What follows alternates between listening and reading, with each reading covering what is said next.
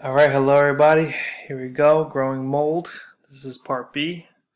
Alright, so it just came out of the exponential function, and here we did 3.2 applications, and we just did Lake Victoria, and now we are at 3.2 again. We did A, 1 through 9, and here is growing mold part B.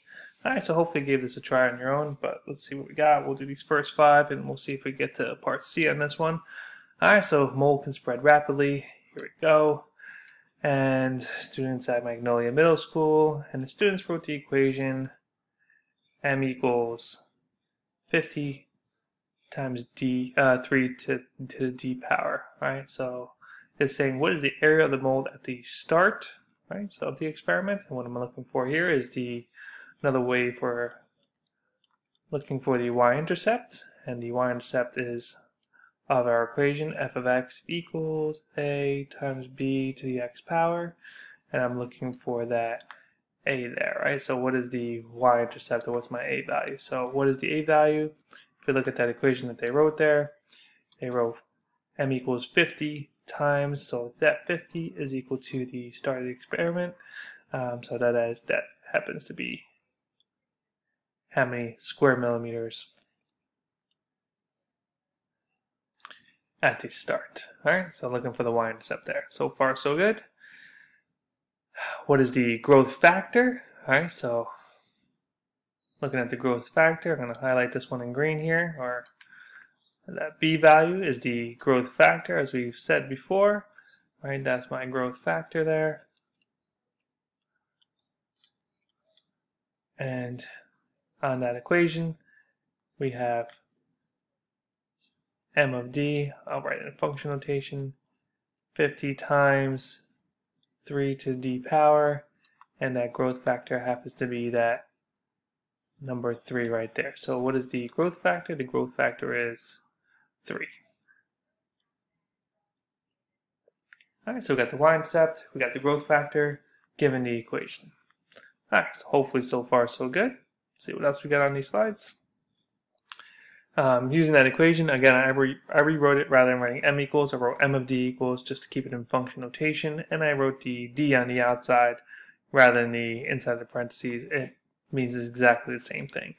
Alright, so what's the area of the mold after 5 days? Alright, so hopefully you have a graphing calculator here, but function notation means m of 5, okay, equals 50 times 3 to the 5th power. So remember, whatever you plug in there goes in for d, and it's exactly what I did. Alright, and recall that this is order of operations, so the 3 to the 5th power, this piece here, would go first. So if you want to do 3 to the 5th power in your calculator, that's fine, or just do it mentally. And so far we have 50 times 3 to the 5th power is 243. And then we can do the multiplication of multiplying by 50, and we get an answer of 12,150. So what's the area? And this is, I believe, in millimeters squared.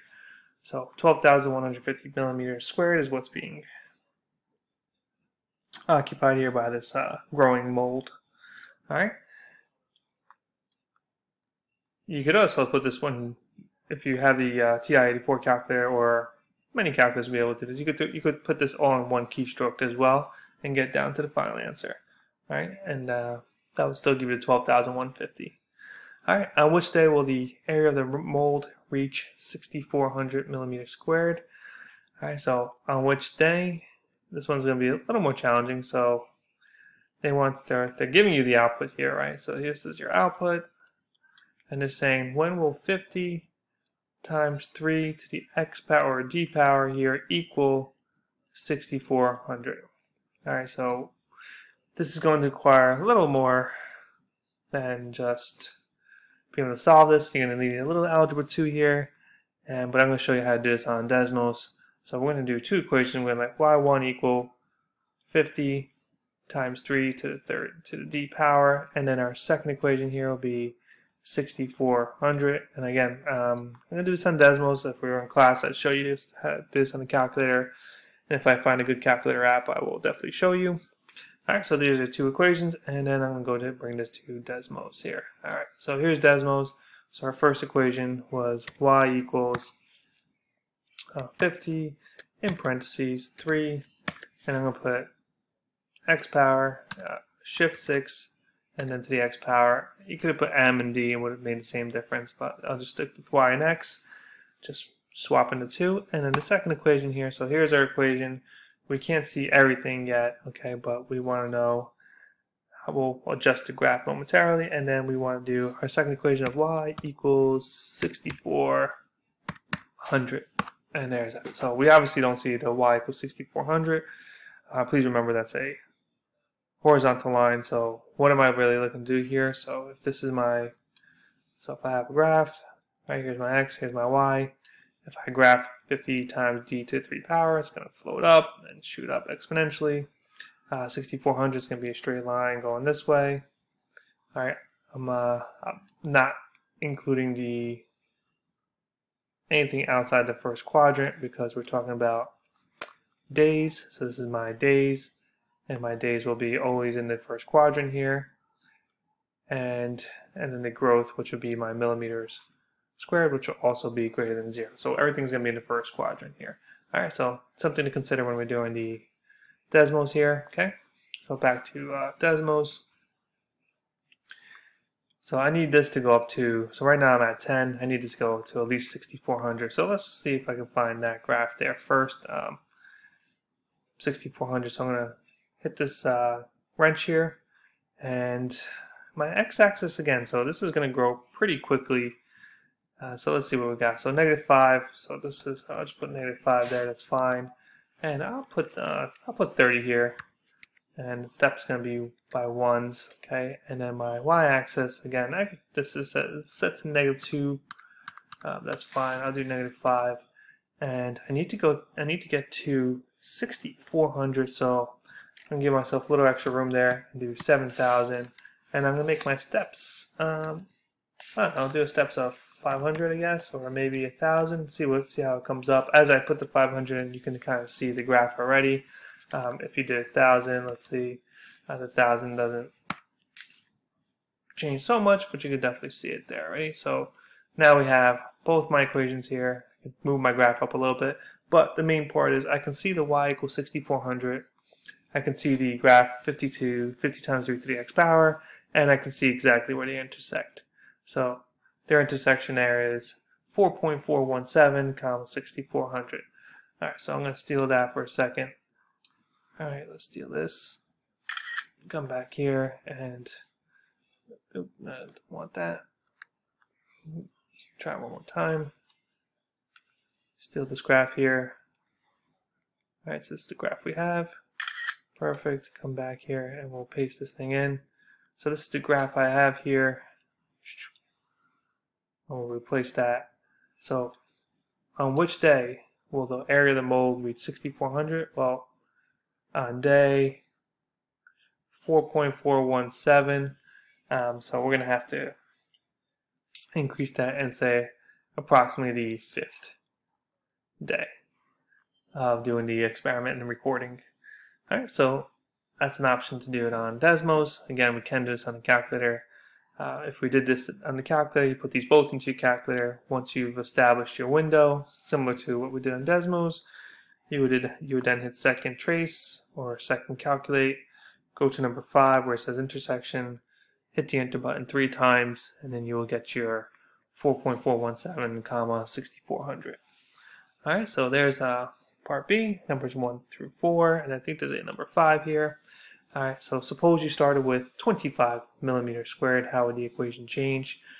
So again, our equation was m of d is equal to 50 times 3 to the d power. And if I started, so here's my keyword that I started with 25 millimeters, that 25 would replace my 50. And it grew in the same way as did in the problem before. So now everything is going to be exactly the same except in part A here, my equation would be, I'm going to choose a different color here, m of d is equal to 25 times 3 to the d power. And then how would the graph change? Not much change. It's going to grow the same exact way, except rather than starting at, rather my y-intercept here being at 50, I'm going to have a y-intercept here at 25, and then it'll shoot up in the same manner of getting 3 times bigger each time. Alright, so that's part B, numbers 1 through 5. And while we're at it, since we're only at 10 minutes into the video, let's go a little further. This is part C. Alright, so here it says an equation that represents an exponential function can be written in the form of f of x equals a times b to the x power. Alright, so perfect, where a and b are constant values. Yes, a is given, b is usually given as well. What is the value of b in the mold equation? So we're referring back to the equation again, and we just said the b value is going to be 3. That's the rate at what it's growing. What does it represent? It is the growth factor. And on a visual piece here, as you think about an XY table,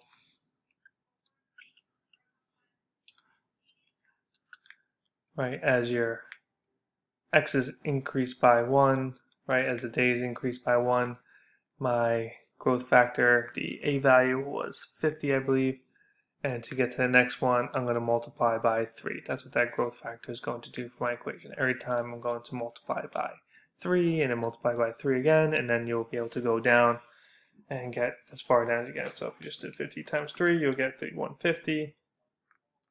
Times 3 again, you'll get 450. And then times 3 again, you get the 1350. ... That's what the growth factor does.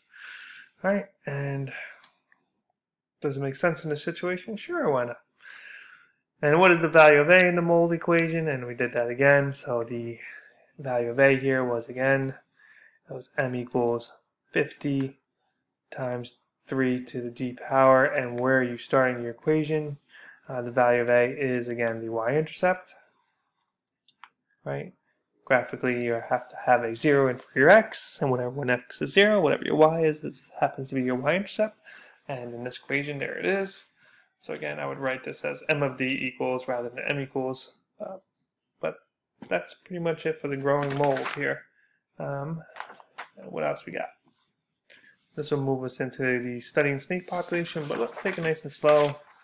We'll stop here at 12 minutes. Today we'll keep it nice and easy.